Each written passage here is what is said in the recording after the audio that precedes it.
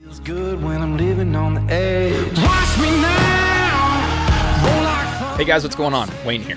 You know, for a while now, at least since the advent of grade control to the construction industry, the promise of machine automation, machines either semi-autonomously or fully autonomously running by themselves, has kind of hung ominously over the construction industry. You know, there are some out there that kind of see it as, you know, bringing the possibility of increased production efficiencies or a badly needed solution to the ever-shrinking pool of skilled labor, while others kind of see it as maybe even more importantly leading to even safer job sites. And look, while some in the industry are a bit more skeptical of the technology and its impact, it's clear at this point that automation in some form or fashion will have a large part to play in the future of construction. And that's because robotics has and will continue to play a huge role in the manufacturing industry, and it's now poised to gain a foothold in other industries such as hospitality and restaurants that heretofore, at least before the pandemic happened, were unaffected by serious labor shortages. In fact, Caterpillar has heard from customers that have put semi-autonomous and autonomous equipment to work that these technologies are actually expanding the labor pool that they can draw from, and it allows people to work with equipment, to operate equipment that might not be able to otherwise. For example, those with disabilities. And look, there are several factors, both internal and external to the construction industry, to credit with automation's quickening pace. Now, for starters, there's the huge growth that we've seen over the last decade or so in the overall kind of consumer comfort with technology in our daily lives. And of course, there's the billions of dollars being spent every year by automotive companies to make cars fully self-driving. But if you want an example of just how real the move toward automation in construction has gotten, look no further than Caterpillar, who recently gave me the opportunity to get an early look at its very first semi-autonomous compact machine, a 299D3 with a new autonomous layer atop the established Cat Command remote control technology. Co-starring with a Cat 794 AC electric drive autonomous mine truck, this machine made its official debut in the latest Cat trial video, No Hands. Now, if you haven't seen that already, be sure to check it out. But if you want to know how this thing works, why it exists, and what it means for the future of the construction industry, let's talk. So I think the first thing that we need to get out of the way here is that Cat didn't develop a whole new machine that is purpose-built to be autonomous. They basically just developed a brain and eyes. Now, as you can see here in this footage, the brain that we're talking about is actually an add-on roof rack, very similar to the Cat Command module that the company announced in January of this year that enables remote control for all of the D3 CTL models. So basically everything, all the hardware like LiDAR and cameras for this machine that allow it to see and make sense of the world around it is contained right up there in this roof rack. Now, Cat says the roof rack requires almost no mods to the base machine to be installed, and it can attach in less than a day. And look, given where we're at in terms of the evolution of autonomous equipment, this pin-on roof rack is a pretty smart solution on Caterpillar's part. Because look, the cost of prepping a supply chain, prepping a manufacturing facility, and a whole manufacturing line to build purpose-built autonomous machines with integrated, fully autonomous or semi-autonomous technology with the LiDAR and cameras, everything built in from the factory, the cost of doing that would be vast. It would take a long time to get that whole manufacturing process spun up. So what they've come up with is basically a non-destructive, easy to install solution that delivers this technology precisely to the customers who want it on precisely the machines that they want it installed on. Now look, I mentioned earlier that the autonomous hardware that you see here is based heavily on Cat's Command remote control kit for CTLs.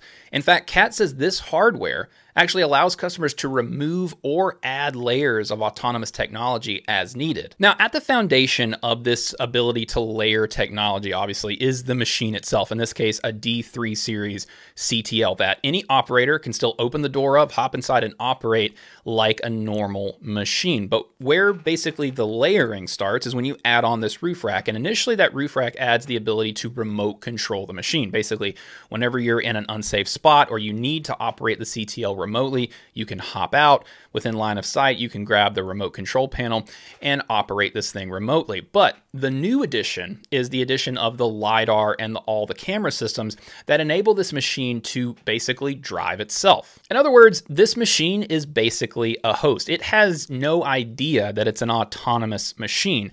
It's just looking for operator input, and that input can come from a human operator. It can come from a human operator with a remote control pack, and now it can come from a design file that is loaded into the brain inside this roof rack. Now look, this autonomy package is literally decades in the making, and it was really made possible primarily by 3 key moves within Caterpillar. Now, the first is the wealth of knowledge that the company has accumulated through the research and development of autonomous haul trucks for mining. The history of Cat autonomous mining trucks stretches all the way back to 1996 when the company unveiled the first autonomous haul truck at Mine Expo. Then in 2013, the company deployed the first 6 trucks to the field, and in the 9 years since then, the fleet has grown to more than 500 autonomous trucks traveling mine sites across the world, and they have piled up 4 billion tons of material moved and more than 90 million miles traveled, all autonomously. Now, the next key development within Caterpillar that has really made automation possible occurred about 10 years ago when the decision was handed down to completely overhaul the electrical architecture within Caterpillar machines. Now, of course, this electrical architecture is a building block. It's not like it was, implemented just for autonomy 10 years ago. There were lots of other pressing issues such as, electrohydraulic control, electrically controlled engines, trying to make these machines more efficient. But because that was done, this extremely progressive and modular wiring harness that is in the heart of modern Cat machines, plugging in the autonomous brain or the remote control autonomous brain that sits on top of these new D3 machines was as simple as plugging in a connector. Now, the third and most recent development within Caterpillar that has made this layer of autonomy possible was the 2020 acquisition of Marble Robot. Now, Marble comes from a completely different part of the tech world than Caterpillar is coming from. They are actually a San Francisco-based startup that was initially focused on developing delivery robots that are capable of navigating complex urban environments. Now, like those food delivery robots that Marble was developing, with this first semi-autonomous CTL, Caterpillar was really focused on simple operation in a complex environment, specifically load and carry in solar farm construction. Now, I've mentioned complex environments twice now, and it's really important to kind of continue to hit that nail on the head because,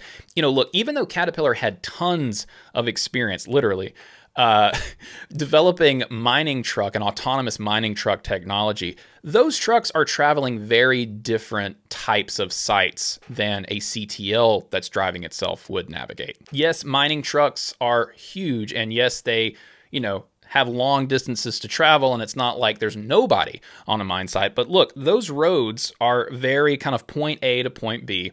They're usually pretty large. They're usually not very congested. There's not a lot of people walking around on foot. And plus, the mining site itself that they are going across is restricted access. The typical construction site is very different from that. Now, is it as congested as an urban environment where people are coming and going and there's cars on the street and intersections and everything like that? No, it's not that complex. However, a CTL needs to be able to safely traverse that typical job site where there are people on foot. There are light vehicles and light pickup trucks, along with other machines that are coming in and out. So look, even though Marble's initial focus could not have been further removed from construction applications, that technology's ability to safely traverse an urban environment, a much more complex environment than the typical working construction site, that allowed Caterpillar to make that acquisition and immediately kind of plug in the technology and allow its machines to, within a year or two, start safely traversing working job sites. And they do that through the combination of a use of LiDAR, cameras, and ultrasonic sensors. And it's all contained in this pin-on Cat command module on top of the 299 D3 CTL.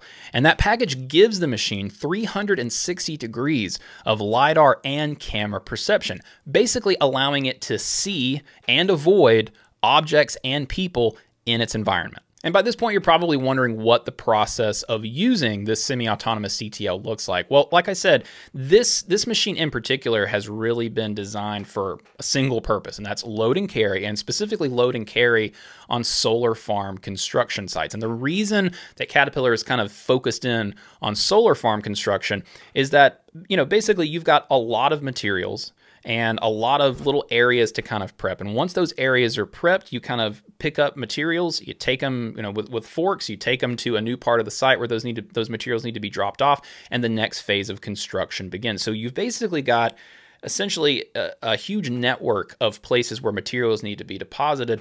And normally that would take a single CTL operator a ton of time to kind of orchestrate that.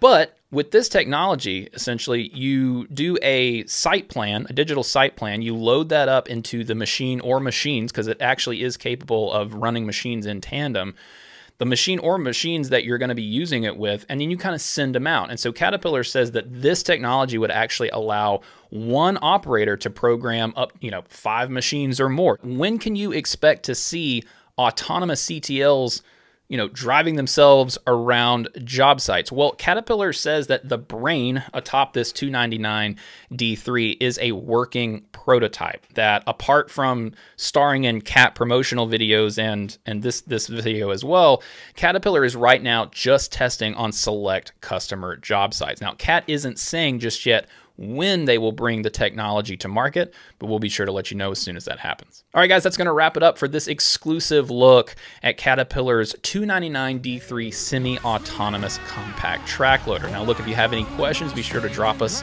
a line in the comments, and we will get back to you. And if you haven't already, follow us on all of our socials. All right, guys, thank you so much for watching. We'll see you in the next one.